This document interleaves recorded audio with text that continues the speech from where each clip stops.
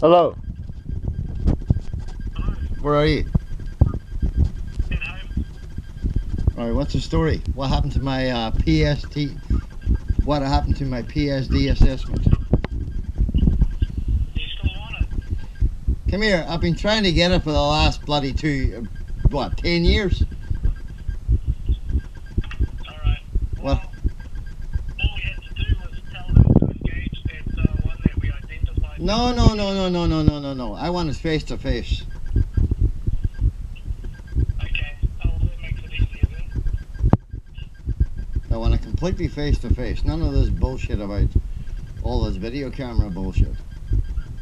Do you have any idea that I've got these bastards by the bollocks?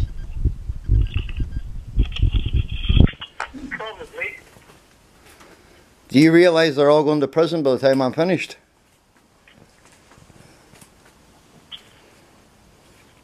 Yes or no?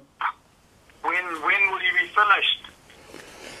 I'll be finished when they're all facing criminal charges and I've got a Royal Commission inquiry on the table. Yeah. Well, a Royal Commission inquiry is going to put them all behind bars. Now, can you explain this to me? How was McGreevy able to get away with attacking someone who's a hero and using fear and violence?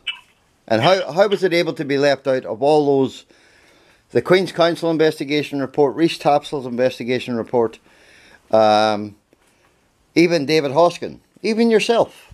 How was she able to leave out me saving people's lives?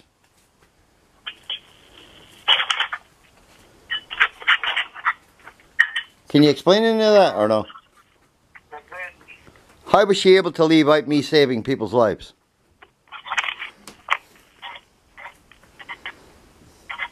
Can you hear me or no? Yeah, I can.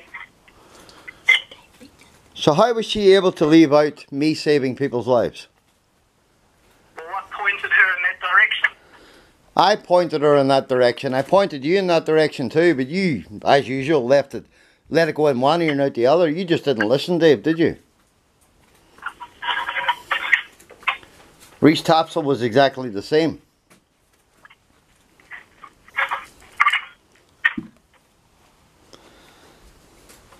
What's all the noise? I'm adjusting a saw. What, you're not tape recording? Too busy for that. Too busy for that? Yeah. Right, so how do you get fear and violence out of a person who has saved so many lives, Dave?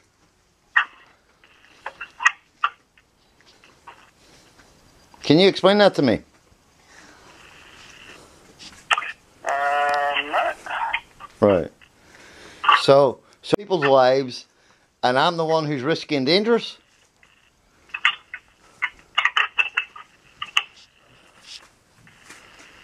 How does that work? You saved lives.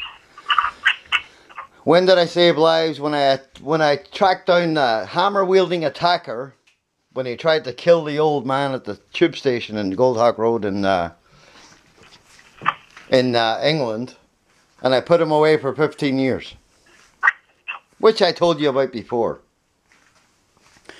And reporting it in Ireland when I was younger. Yeah. Right. Then there was the saving of 2 lives while I was in their fucking custody. Do you understand me? Yeah. So, how do you get fear and violence out of someone who's saving lives?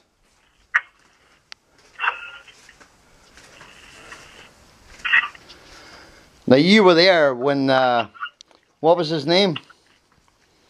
The forensic psychiatrist at the Mason Clinic.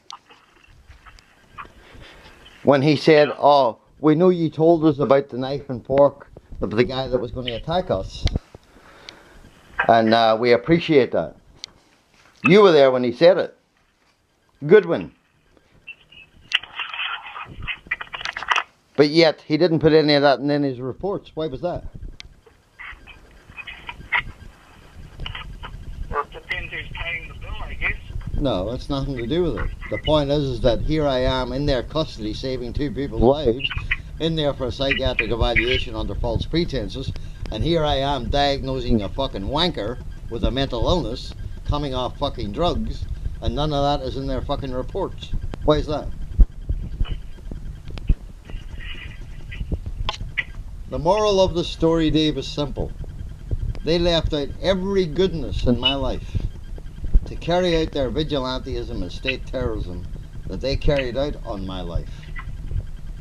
And you fucked it all up. Because you didn't give a shit. Did you? I'm going to get a Royal Commission of Inquiry out of this, Dave. And there's going to be a lot of hard fucking questions asked. There's no question about that. Now, why the fuck did you not contact me since they put my name out in the public arena with threats to kill?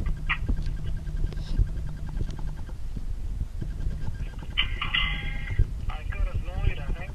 Why did you get annoyed?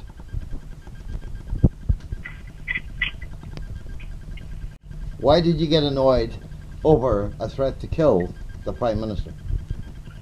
Why did you not answer your phone? Why did you not answer your phone for 9 months?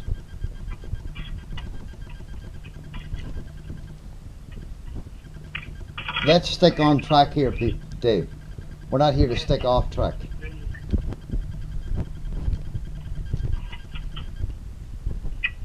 The damage is done, the fucking harm's done. And they ran my life as a slave trade action, and you were responsible for making sure my life stayed on track. Where's the rehabilitation? Where's the medical and treatment needs? Where was the address of being left with a neck injury in the back of a fucking police car?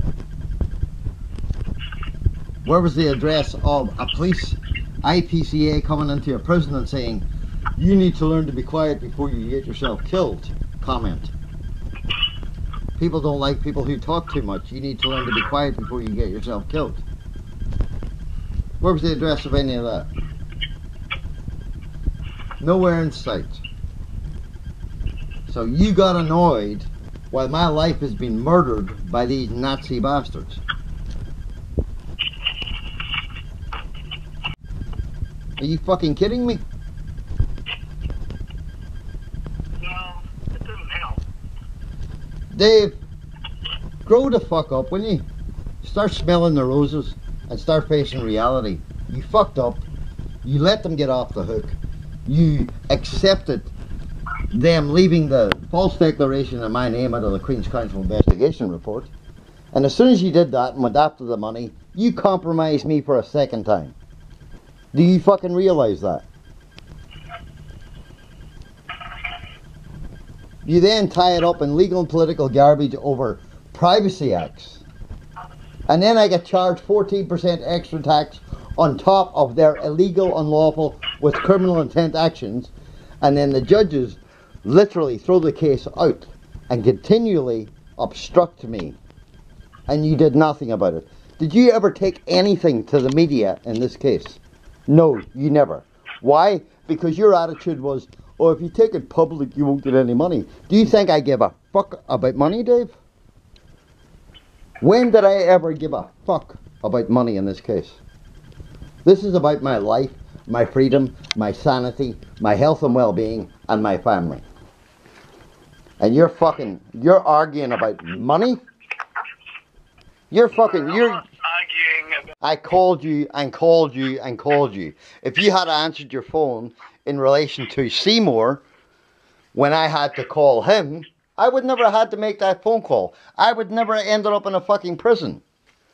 All you had to do was make that phone call. All you had to do was answer your fucking phone. But that was too hard for you. You were too busy. Yes? Why is that? Because you were more important.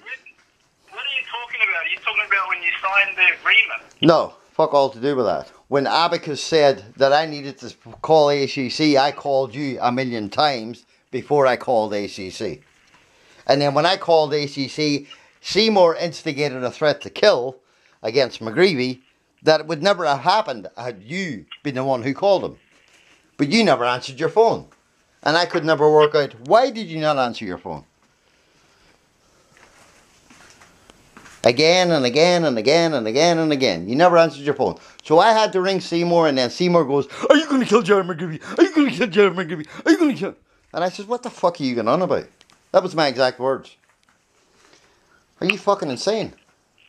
So you see, this was all pre-planned to instigate fear and violence. Which, if you hadn't made that phone call, I wouldn't have had to go through that shit. Which means I wouldn't have ended up in a fucking prison. Which means they wouldn't have tried to kill me while I was in the fucking prison. Which means I wouldn't have had to go through half the fucking shit that I went through. Do you understand that? Or am I missing something here? And you want to fucking talk to me about a couple of fucking grand? Get fucking real, Dave, wouldn't you? For fuck's sake, these bastards have fucking taken 90% of my income and my quality of life, and you're talking about the principle. The fucking principle. My life has turned into a slave trade fucking action, and you're not doing anything about it. They use, what, 5, 6 different names for case managers. You still haven't got to the bottom of that fucking one. That's a crack up, that one. The secret meeting of Parliament. You didn't get to the bottom of that one either, did you? Anything else that I'm missing out on? And you want to talk to me about fucking principles? Fuck, you're a crack up. Dave, you all suffer from the same fucked up birth defect, you know that? No honesty, no morals, no ethics, no principles, no integrity, no logic, no reason, no common sense. Not a fucking half a brain cell between the whole fucking lot of you. Do you know the moral of that story is? You're all a fucking danger to society. The whole fucking lot of you. Dave, enjoy it, because I'll tell you right now, there's going to be a Royal Commission of Inquiry in this case, and you're going to fucking see the end of it. Believe me. Well, that's fine. So, Yeah, well now you realise how fucked up you truly are. Seriously. You fucked up in more ways than one, and I paid the price for it. But more importantly, my children paid the price for it. So don't talk to me about fucking principles. Do you understand that?